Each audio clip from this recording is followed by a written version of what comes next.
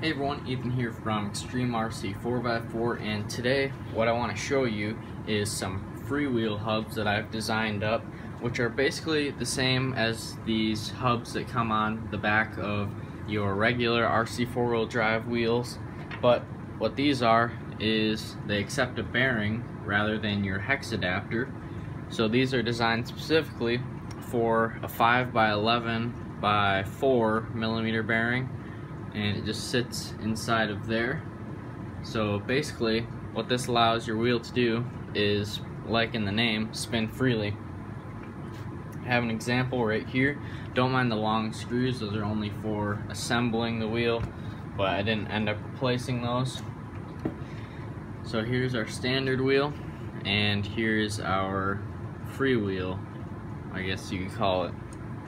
Basically they're exactly the same design as the RC four-wheel drive one, except the main difference, they don't accept a hex adapter. There's another piece that also comes along with these parts right here, which is the spacer, and what this does is it makes up for the gap between the bearing in the back here as well as the wheel that will go on top of this. So I can show you on this wheel here. If we were to tighten a wheel nut down on this right now, it would put the clamping force on the face of the wheel, which is not what we would want, because eventually over time this wheel could spin and loosen the wheel nut, or just the wheel nut being on there could not allow this wheel to turn if it were on a locked axle shaft.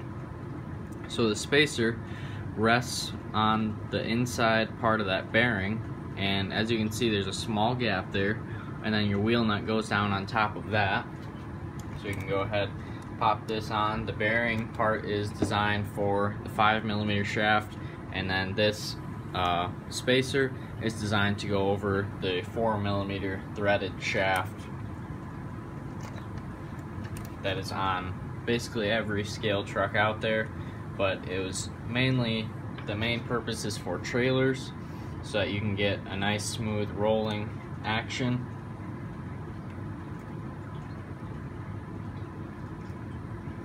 Don't want to go too tight with these, simply for the reason that I could not get it so that the screws or the back of this hub would not rub on the knuckle. What I could have done is used a smaller bearing size and then machine this differently.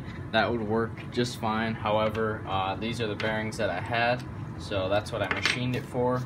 As you can see, spins freely here, but it is rubbing a little bit, so loosen that. But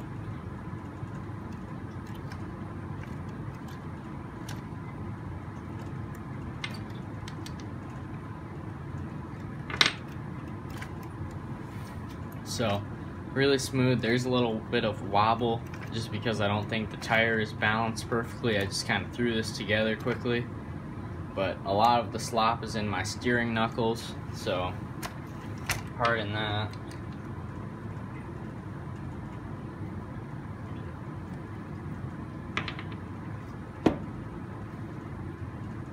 But I just thought I would go ahead and show this to you guys.